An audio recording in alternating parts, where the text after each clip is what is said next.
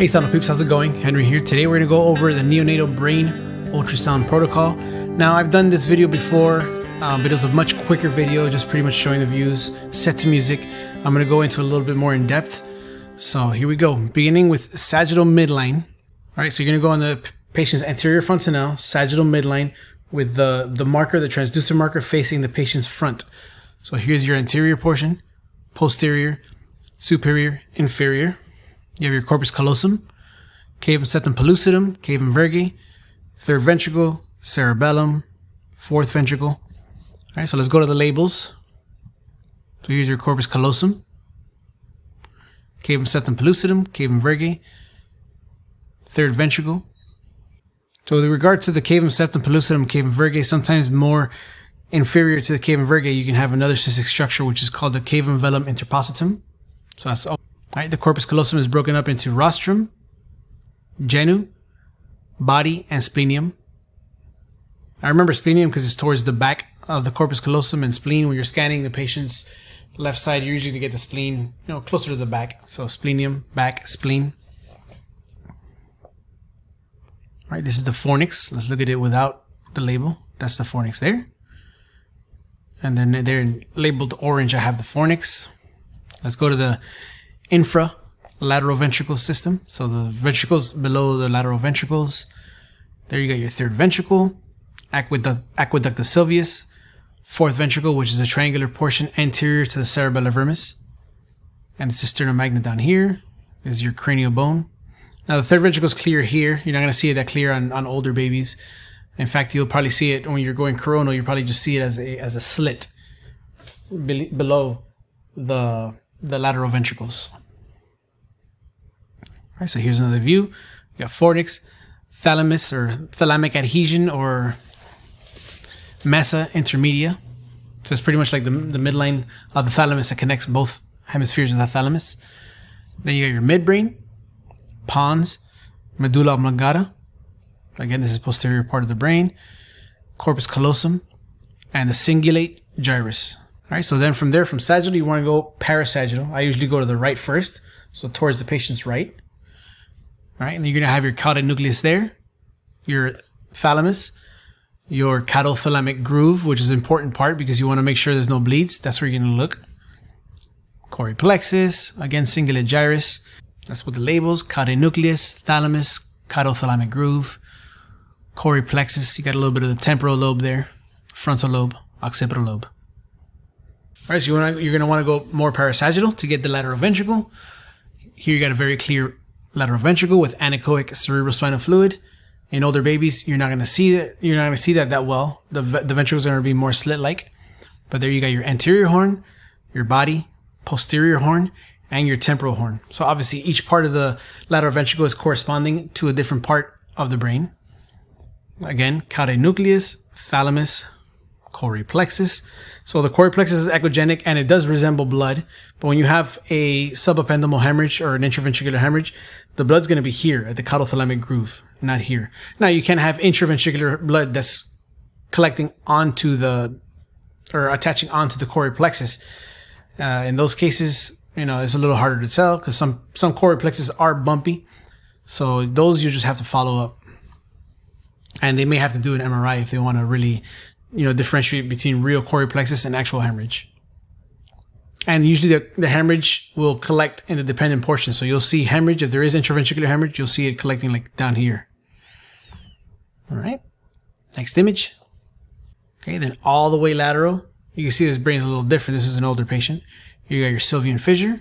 You got your periventricular white matter. So the tissue around the ventricle is the periventricular white matter. And your temporal lobe. That's a good spot to look for PVLs or periventricular leukomalacia. So once you're done with that, you've swept all the way through. You're pretty much going to take a sagittal midline image and then 2 parasagittal images. You're going to repeat that on the left side. So go back to midline, then left parasagittal with the caudothalamic groove, then left parasagittal with the ventricle, and then all the way showing the periventricular white matter. So it's like about 3 to 4 images on each side. That's the protocol. Once you do the coronals, after that, you can go to town and take more images. There's also the transtemporal views, the transmastoidal views, the occipital views. Those are all extra. but these are the main basic views to begin. So now let's go to coronal. All right, so beginning in coronal, you're gonna turn counterclockwise. The indicator is gonna be on the patient's right side. So on the screen, the patient's right is gonna be on the left side of the screen. So your coronal, and then angle all the way to the frontal lobe of the brain. So that's the cranial bones there. You got the anterior or frontal lobes. You can see the slightly hyperechoic periventricular white matter, interhemispheric fissure, which is also known as a falx cerebri, which is an invagination of the dura mater into the midline, separating the hemispheres of the brain. All right, so white matter again, frontal lobes, and cranium. That's your first image. Then you want to angle a little further back, all right, and get the corpus callosum with interhemispheric fissure. Again, so interhemispheric fissure, corpus callosum, cavum septum pellucidum, lateral ventricles, sylvian fissures on each side, and then down here are the temporal lobes. All right, here's a clear image in a younger baby. You can see the thalamic portions here, sylvian fissures, right? The both lateral ventricles, a clear corpus callosum. That's good view to show. Make sure the patient doesn't have agenesis of the corpus callosum. Okay, so now you're angling towards further back. Now you're pretty much kind of like at the midline, but still in front of the midbrain and brainstem of the baby. You got a very clear view of the lateral ventricles. This is the slit-like portion of the third ventricle that I told you about. So in transverse, it's going to look, in sagittal, it's going to look more sagittal. So in sagittal, it's going to look more triangle. In coronal, it's going to look linear or slit-like.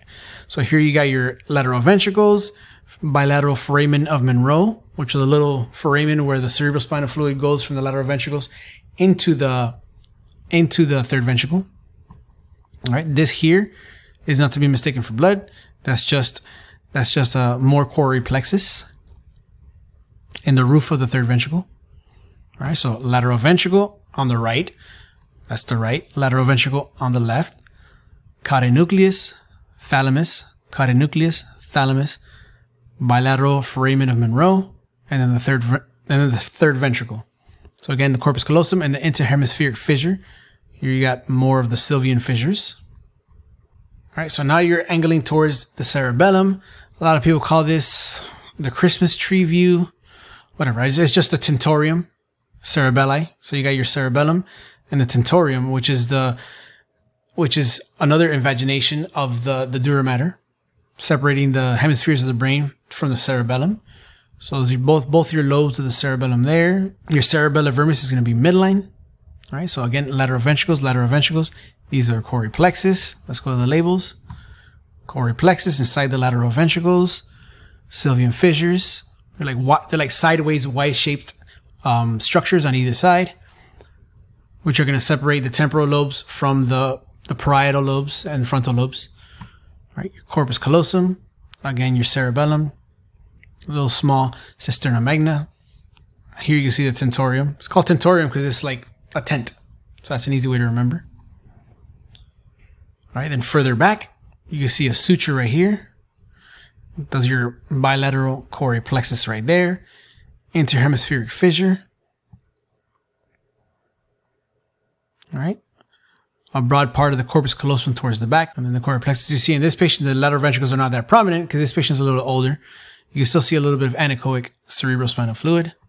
And then finally, all the way posterior to the occipital lobes, you have your interhemispheric fissure right there.